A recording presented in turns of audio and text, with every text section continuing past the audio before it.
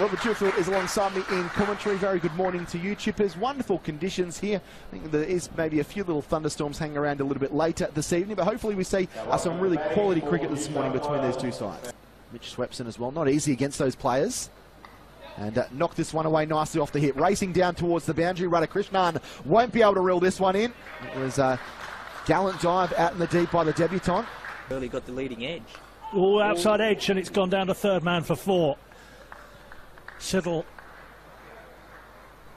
in that game. Pulled away by Jilks and pulled for 4 out towards mid-wicket. Bit of spongy bounce. Edged and taken at third slip and a wicket, and Jilks has to go for 20. Outside leg stump will keep it out LBW. Oh, that's a good delivery. Big appeal, gone. Patterson's out, second ball. And Rainbird beat him all ends up with a full-length delivery. That's driven nicely away, and that will go for 4. Beautiful shot from Hackney, perhaps his most convincing shot of the morning so far. Sanger drives into the offside and finds the gap at cover. That's another beautiful shot. He slips in a gully weight, and Sanger is bowled. Another one for Rainbird. It's 3 in 2 overs. And this time it's Jason Sanger who has to go for 5. Looks got a good one from Rainbird. That's a lovely shot from Edwards down the ground for 4. Siddle's not going to chase that.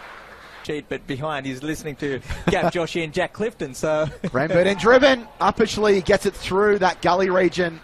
Not convincing from Edwards. A thick outside edge which dribbles down towards the boundary. Never would have done that at the office. Rainbird in. Oh, this is a lovely cover drive from Jack Edwards. He's playing some wonderful shots here this morning. Rainbird pitches up, and Edwards, this is magnificent, even better. Off drive down the ground for 4. 3 boundaries in a row for Jack Edwards. He's looking... Hackney drives into the offside. Very pleasing shot, and it'll go for 4. Played that pretty well. Game, the first one. Down the wicket, he's bowled him. Good delivery from Andrews. Bowled a very similar delivery in the previous over for the LBW shout. This time Edwards down the wicket, and he's beaten. Bird to Hackney's edging into a gap down towards third man for 4. Rainbird in, that's one that's going to tempt Peter Neville, and he tucks in and drives through the offside for 4. She could figure out exactly where to field. Neville lofts beautifully over mid-on. A daring shot as it goes down towards the boundary for 4. Interesting place to tour as he's got him caught behind. Hackney has to go. Peter Siddle been working him over for the last quarter of an hour. He finally gets the breakthrough, and Hackney's rearguard fire. International that was playing down in Tasmania as Neville slaps this ball away down through mid-wicket. It was a one-day type shot. She'll go to the rope for 4. Prodigious spinners and turners of the ball can be handy to having those kind of tours, and Neville drives beautifully down the ground. It's a gorgeous on drive. It's going to go down towards the boundary for 4. He's played some really good cricket. If you get an idea in your mind of what you're going to do. Slashed away, unconvincing, through the gully slip cordon for 4. Wide of the crease and driven beautifully down the ground by Peter Neville. Webster went wide and speared it in, but Neville was equal to it. Square leg is back. Here coming down the pitch, and he's caught at mid-on.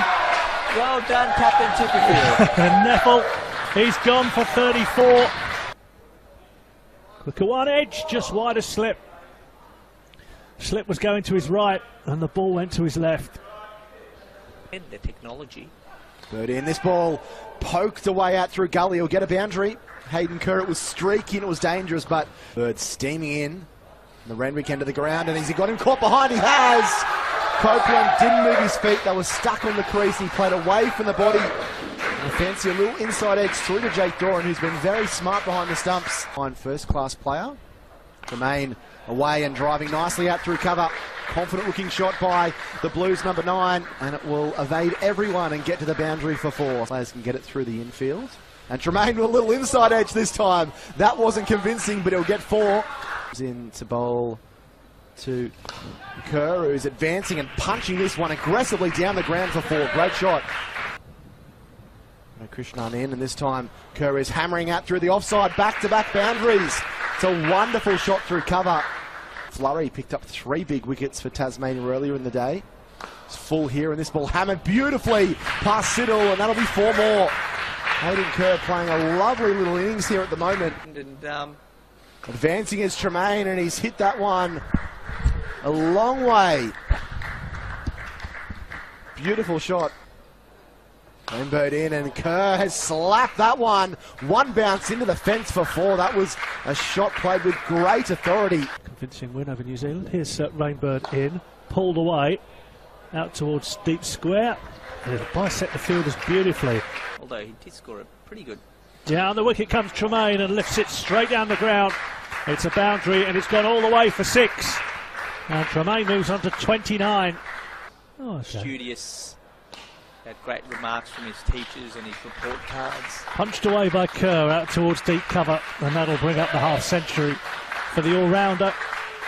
He's having a very decent season for New South Wales here. Sees the applause of his teammates, and that's edged and taken at second slip by Webster, and Tremain has to go for 38. It's been a good hand from the number 9. Get a single. So the Kerr, and that's exactly what happens. He thunders it through cover and it races into the fence for 4. Rainbird wide, slashed over the top of slips, down to the third man rope for 4. Yeah. Steams in, and that's a lovely, gorgeous cover drive. Maybe one of the best shots of the day. Hayden Kerr goes to his highest first-class score. Sometimes start looking slightly one-dimensional. Fields up, and Kerr goes bang, straight down the ground, 4 more. Don't worry about the single, ladies and gentlemen. Hayden Kerr just frees the arms and hammers it down the ground. 3 fours off this over. This ball slashed away through the cordon and down towards the boundary for 4 more runs. Rainbird to Kerr, who swings this one, and it's gone ballooned over the top down towards the boundary. That's going to be 4 more. Days belong to Hayden Kerr, who's made 85 in the middle order. Short and wide and dispatched away beautifully to the point boundary for 4. Great shot by Harry Conway. He's collected a wicket on the last ball of the day. Conway's forward and defending, and straight away he's off and running. Like he's on a treadmill at the gym. He's on his way back to the pavilion, and not because he's out. It's been a wonderful lowered innings by Harry Conway and also Chris Tremain. But the day, and at the end of the day, the not-out batsmen are Hayden Kerr on 87 and Harry Conway on 14, as you can see there on the scorecard.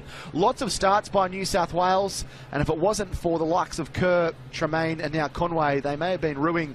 In regards to the bowling card, you can see it there, fairly accurate from the 2 chief bowlers. Jackson Bird, 18 overs, 1 for 35, and Peter Siddle, 20 overs, 2 for 30. Sam Rainbird